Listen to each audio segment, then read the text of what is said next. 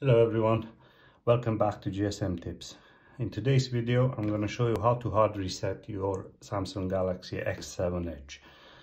So if you have a pattern or a passcode on it, no problem. Just press and hold the power button and the volume down button until the phone goes off.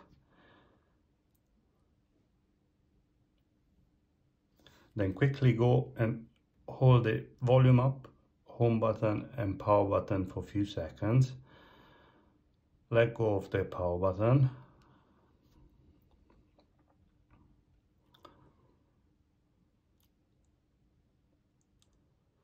And we're in recovery mode. If you get this, just press power button and volume up shortly.